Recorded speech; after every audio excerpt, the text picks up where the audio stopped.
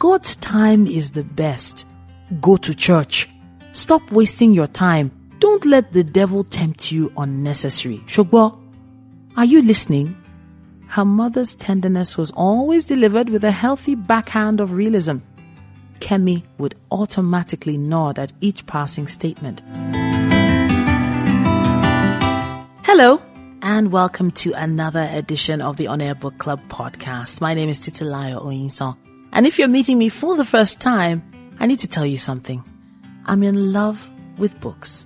I love reading books. I love just the feel of books. I love flipping through the pages and finding myself going down the rabbit hole into different worlds, visiting different countries, building or rebuilding new opportunities just within the covers of a book.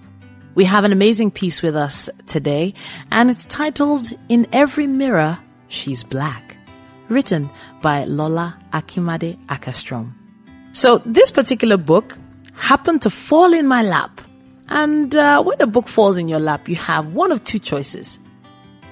Ignore it or just flip through it. And yes, when I got the opportunity to flip through this particular piece, I was pleasantly surprised.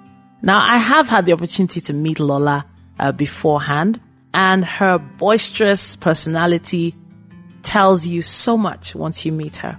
She's full of energy, but not just that. She's essentially very, very accomplished. Let me give you a little more insight into Lola. Now, she's a Nigerian American based in Sweden. She's an award-winning author, speaker, and photographer. Now, her work has appeared in National Geographic, BBC, CNN, Guardian, Sunday Times Travel, the Daily Telegraph, New York Times, Travel and Leisure, and many, many more. In addition to contributing to several books, she's the author of the Lowell Thomas Award 2018 award winner for Best Travel Book, Due North, and the best-selling LAGOM, Swedish Secret of Living Well. Now, it might interest you to know that that particular book is available in 18 foreign language editions, which just gives you a little insight into how accomplished she is. I have to say a big thank you to her for stepping into the studio with us today. Oh, thank you so much. So excited to be here, and thanks for having me. Now let's look into some praise for the book In Every Mirror, She's Black. This book is a wise and complicated exploration of the lives of 3 black women in America and Sweden. Lola offers a sharply written story with messy, deeply moving characters, raising brutal questions and steering clear of easy answers. A book that will stick with you long after you've turned the last page. This was written by Taylor Jenkins Reid, the New York Times bestselling author of Daisy Jones and the Six. Let me see what else we have here.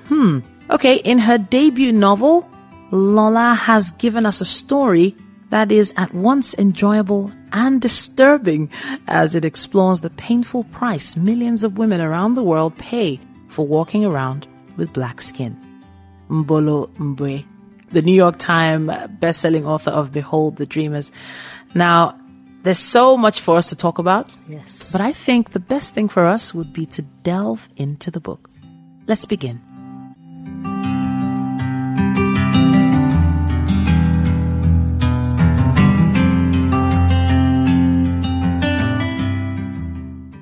In Every Mirror, She's Black. Written by Lola Akinmade Akerstrom.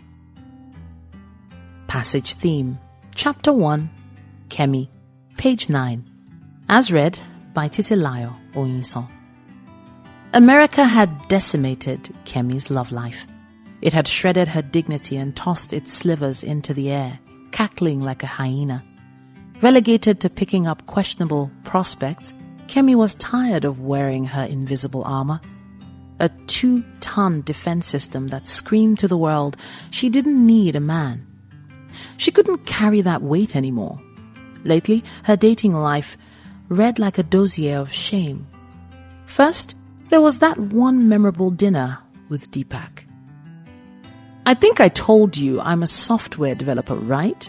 Deepak began to overdose on his own voice 20 minutes in. Kemi simply stared at him. She figured him name-dropping his career the 6th time wasn't worth a verbal response. The rest of the evening, Deepak intermittently punctuated his monologues with his love for black booty. Then there was the silent date with Earl, a white accountant from Ohio who summoned visions of a serial killer. Earl kept staring into nothingness past her face. Each time he tried glancing her way, his hawk eyes floated down her cleavage, then darted back into the intriguing void beyond her. She wasn't sure if he was shy or scheming. And how could she forget the Jamaican real estate agent Devan, whose gaze kept trailing every white woman that sauntered past their table while professing unflinching love for the sisters? America had stretched Kemi's limits and run her resolve through an involuntary boot camp. According to every dating survey she had ever read, she, a black African woman, was the least desirable relationship prospect, alongside Asian men. Those surveys said the first choice was someone else. This verdict chipped away at Kemi, carving and presenting a weaker version of herself that received every suitor through a skeptical lens of paranoia.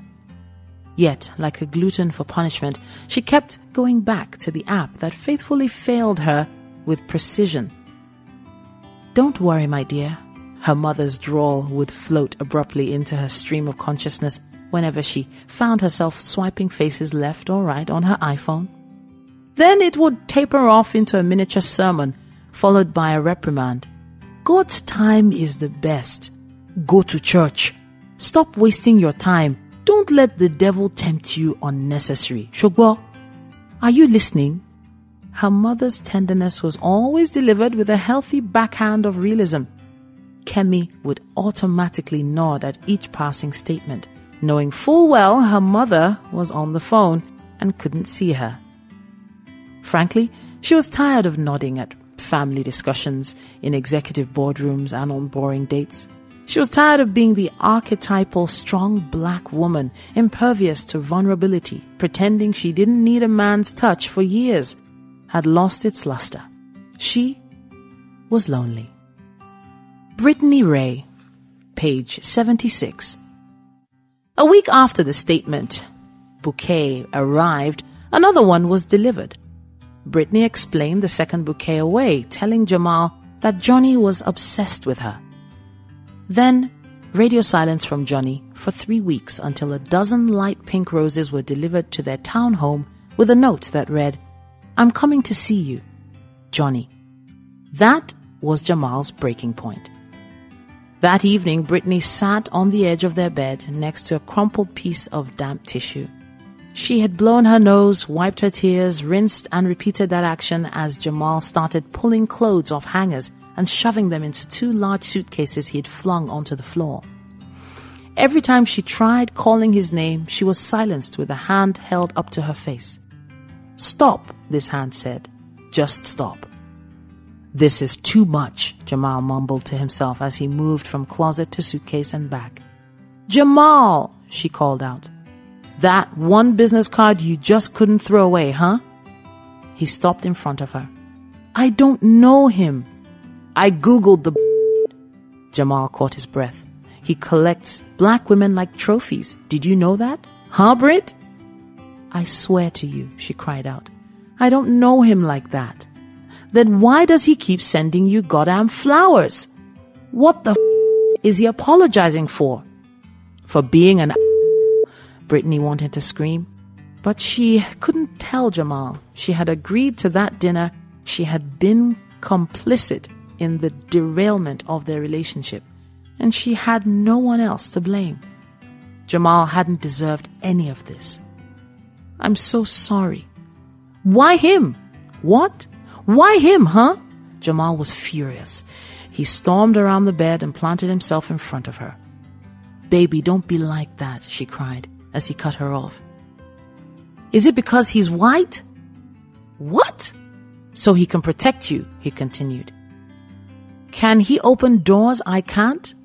Jamal's stunning words propelled Brittany onto her feet as she tried to reach for him, but he grabbed her by the wrist to hold her back. "Brittany," he started, his voice beginning to give way, "I deserve the truth." End of first passage.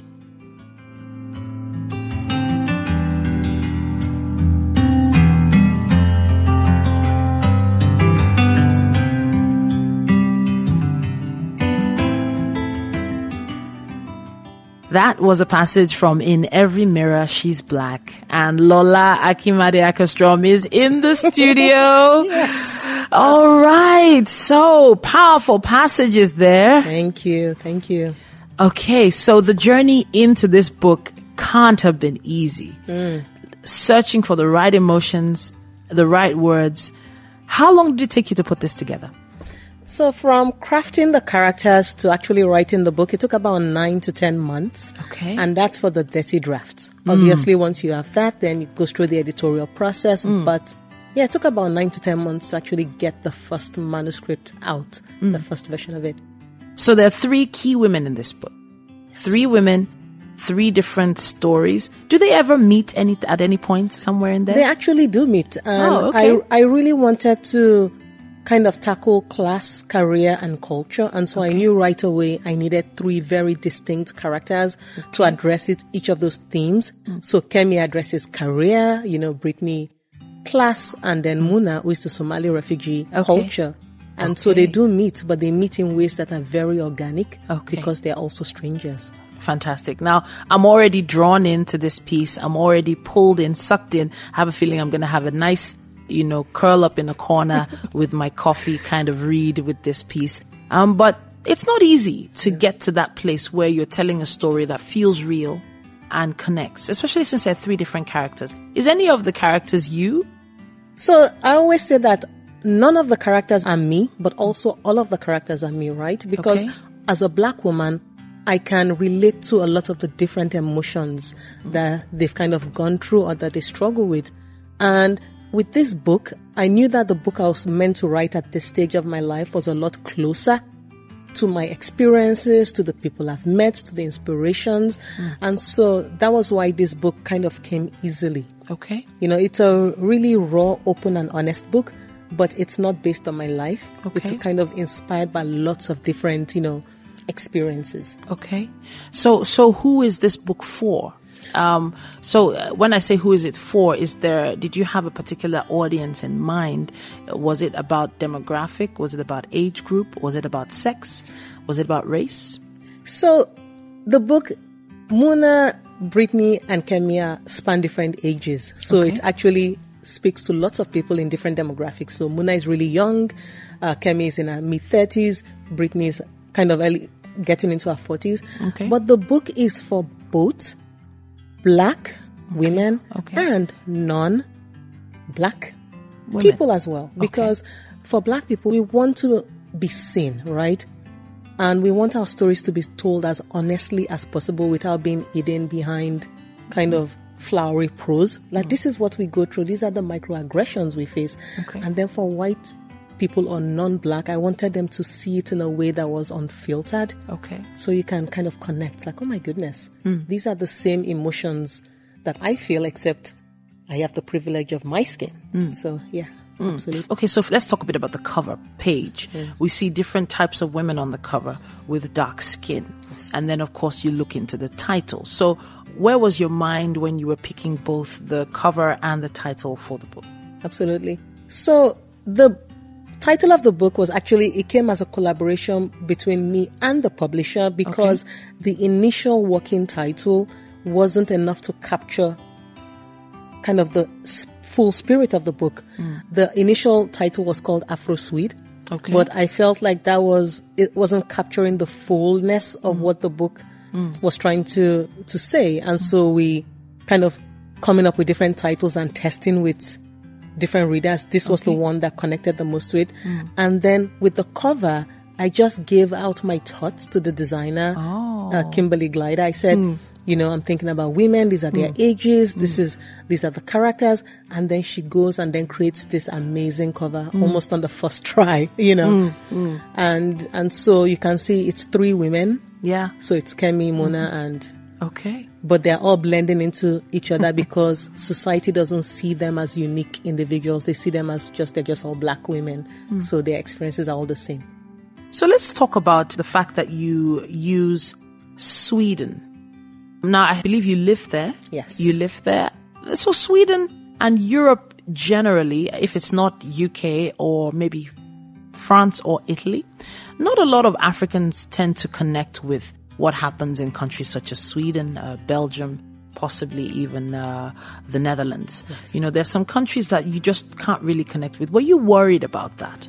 Were you worried that, you know, once people read the word Sweden, they're like, okay, what does Sweden really do? Correct. You know, if you had said Switzerland, yes, everybody thinks of Switzerland as the home for cheese, home for chocolate, home for money. The UN. Oh, yes. The UN, exactly. So talk to us a bit about that. No, absolutely. So Sweden is still a very kind of mysterious place for a lot of people. And it's also a very kind of powerful country in terms of being an advocate for human rights globally, right? Okay. And it's a great place. You know, I call it my home. You know, I've lived there for 11 years now.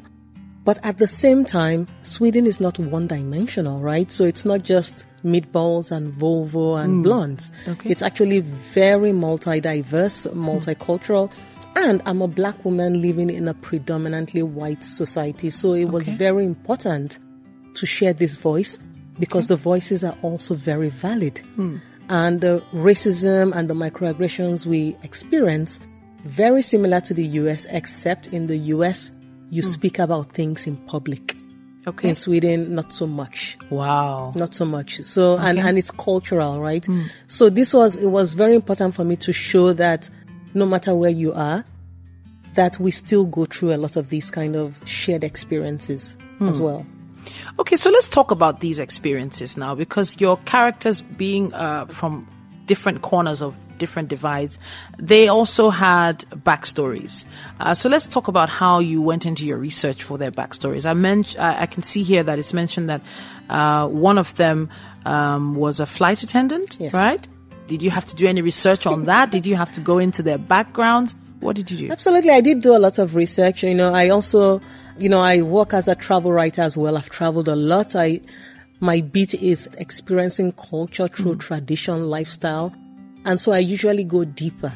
And so, first of all, with the book, before this, I wrote a book called LAGOM, The Swedish Secret of Living Well, which kind of demystifies the Swedish mindset around this ethos. So I'm coming with a lot of deep cultural experience. Now, with Muna, who is a refugee, I spent a lot of time at an asylum center as a photographer, working with a lot of refugees that came in, more as a personal project to give them back the photos, not so much to exhibit, but to spend time to say, look, you being a refugee does not define you as a person. I see you. Your name is Kazim. Here is a photo of an amazing, handsome man. There's your photo, right? And so I was spending time and doing that. And so I met a lot of people like Mona.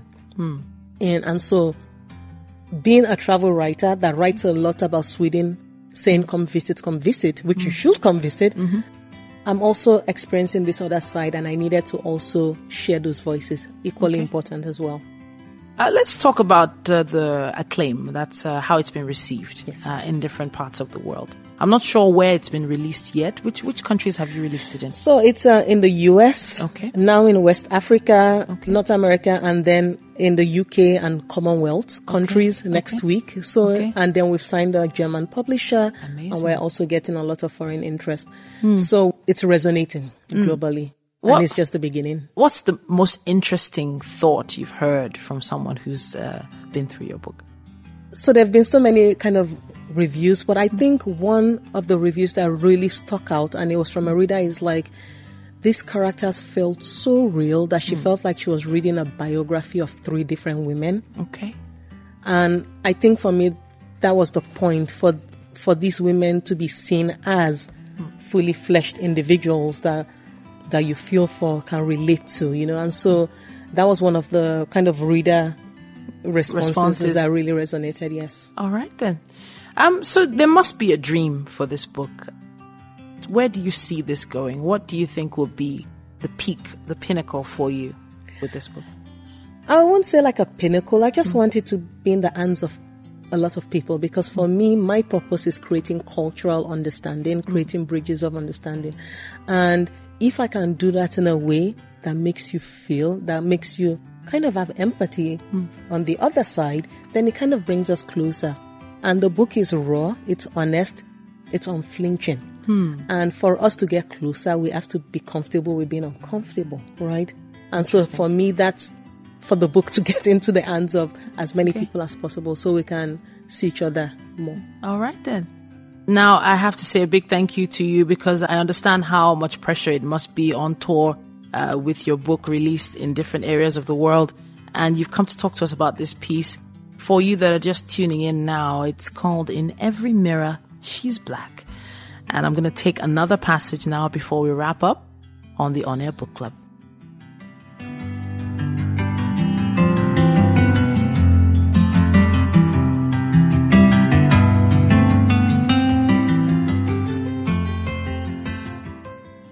In Every Mirror, She's Black. Written by Lola Akinmade Akerstrom. Page 197. Muna. As read by Titilayo Oyinsan. Why shouldn't I fire you? Yagis was furious. Huh, Muna? Yagis was back in their apartment an hour later, sitting in an armchair facing the grey sofa where Muna and Khadija were parked and their hands on their laps. Khadija was fiddling with her fingers while Muna just stared at Yagis. Simmering with quiet anger, Yasmin stood behind his chair, resting a hand on it, looking down at the floor. The Turk was livid.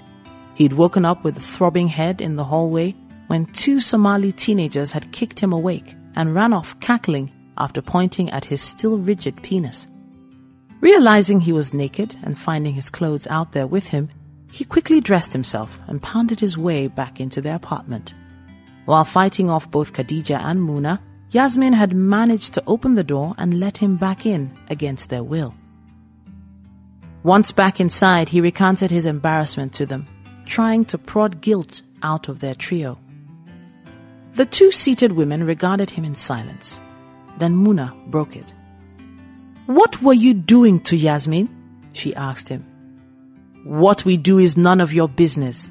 She was screaming, Muna said, adamant for an answer. As women do when they're enjoying it, he silenced her. But you can't know, can you, right? Yasmin told me you're a virgin. He cocked his head upward to look at Yasmin, who was standing behind him. Right, Yaz? He tried, garnering support from her. She glanced away. He snickered under his breath. I'm not stupid, Muna continued. You are hurting Yasmin. She's not talking because she's afraid of you.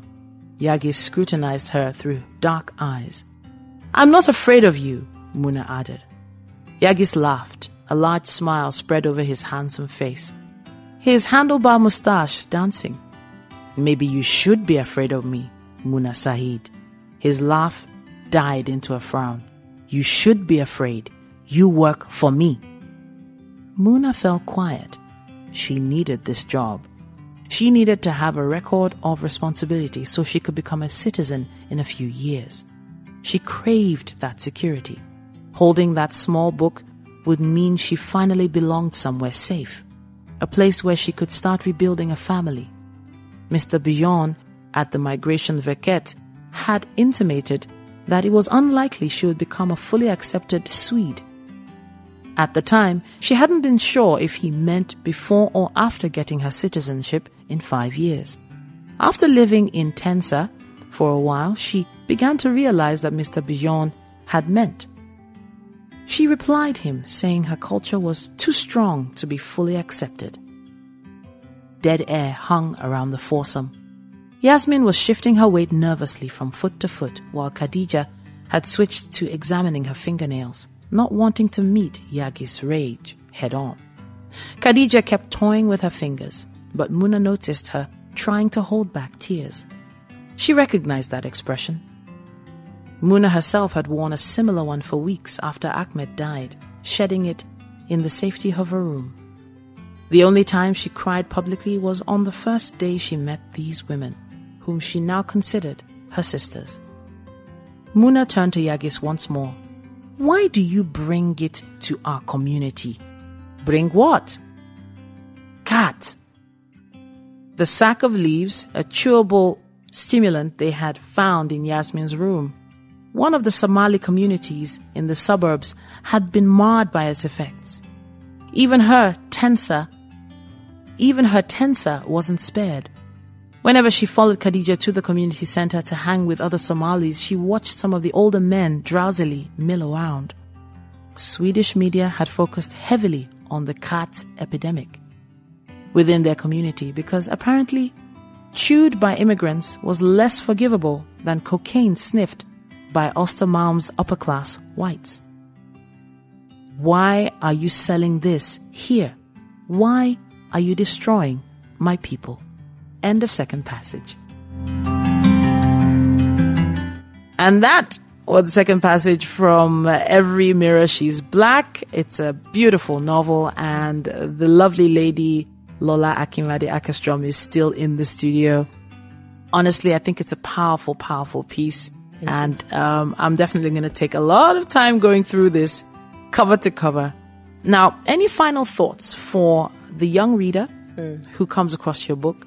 Where would you like them to go, and how would you like them to receive it?